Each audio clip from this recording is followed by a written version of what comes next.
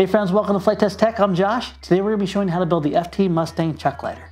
The FT Mustang check glider is designed off the iconic P-51 Mustang that was featured in World War II. To build this check glider, we're only going to need the following pieces: our main wing, our horizontal stabilizer, our main fuselage, the two nose doublers, and also our nose weight up in the front. The only tool we're going to need is our hot glue gun. Let's go ahead and get our materials in order and we'll get started. Let's first start by taking both our wing and our horizontal stabilizer and putting them to the side, and we're going to put our energy towards the front nose. You guys are probably noticing, if you built any of these other check gliders with me, that there's a very common theme in how these are assembled, and we want that to be the case so you're comfortable with the building process. The first thing we're going to do is we're going to just test fit our nose piece. We're going to make sure that our nose piece is flush around the top, the front, and the bottom. Once we're happy with the way everything fits, we're just going to put a thin bead of glue right on the outermost perimeter all the way around.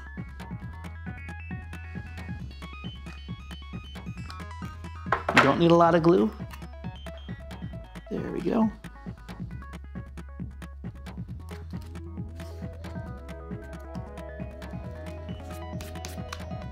And we're going to flip it upside down. Now that you see it's upside down, we have this cavity that we can place our nose weight in. Once we test fit it, come back with a bead of glue right in the middle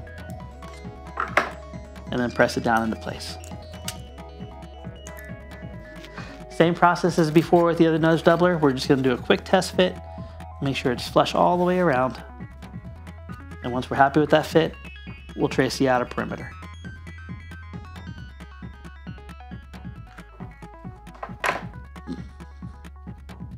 We're going to line up once again.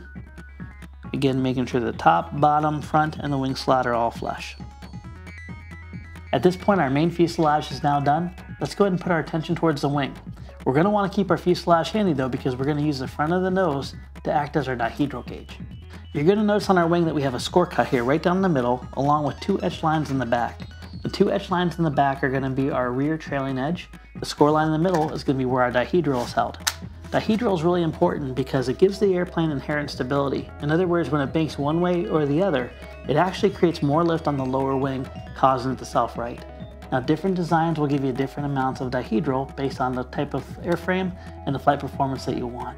For this one, the correct dihedral is going to simply be achieved by holding the fuselage upside down and then bringing the tip of the wing all the way up to the front skid.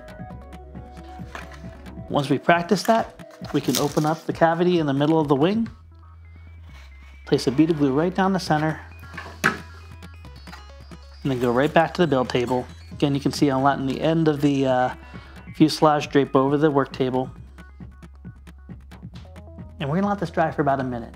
Make sure you don't pull away the nose of the fuselage until the wing's fully dry and holds the shape. To identify the front and the back of our wing, we're going to look for the two little etched lines on the very back. That's going to indicate the area that goes towards the tail and also help us center up the wing. The area in the front here is going to meet up perfectly with our two nose doublers. Let's go ahead and pass this on through.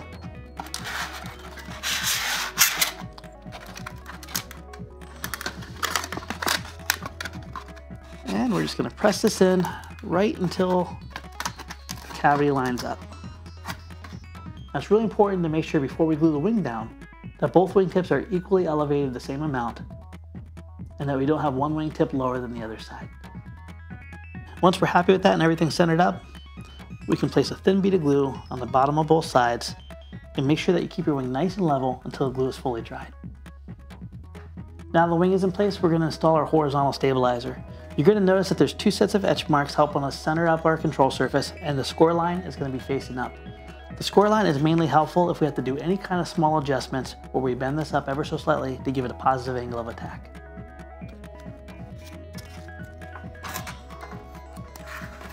We're simply going to slide this into place and we'll center up the tail. Once we have everything centered and we make sure it's 90 degrees perpendicular, we're going to lock it down with a bead of glue.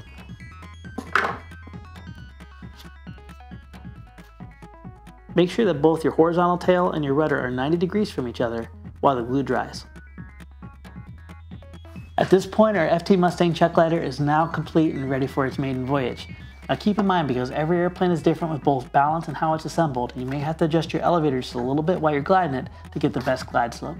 That's part of the fun. Let's go ahead and take this outside and put it up for a flight. All right, so now comes the fun part here. What we're gonna be doing is we're gonna be test gliding these. Now keep in mind, because every airplane is different, they may perform a little different. If the plane dives down, you're gonna wanna deflect the rear of the elevator up a little bit. Also keep in mind how fast you throw it and how hard you throw it is gonna depict on how it climbs. So if you're using a rubber band and launching it, that may mean that you need to have less throw, because that extra speed is gonna give you the ability to pitch up. Now whenever you throw an airplane, make sure that you don't throw it like a football. Make sure you throw it more like a dart. So wherever the nose is pointing, you want to push the nose directly towards your target. That's how you're going to get the best glide slope. And also, speed doesn't always matter. A gentle toss at the proper speed is going to fly it farther than a heavy toss. Let's go and throw this to my good friend Stefan here, and we'll see how it flies. You ready, Stefan? I'm ready. There we go. Nice and level. Oh yes. Oh yes. Now I've not been the greatest thrower of gliders. We'll be honest with ourselves. You got this. Very good. Yep, I like to hold it right by where the skid is, point it nice and level, and then toss it over. So friends, this is all dialed in here. If you built everything and you follow the instructions, it should be pretty dialed in without having to do anything with the elevator here. But if you want to get some cool maneuvers, you can always experiment with changing the angles, do boomerangs, things like that. I want to thank you for being part of the Flite Test family. Thank you for building with me. We'll see you in the next one.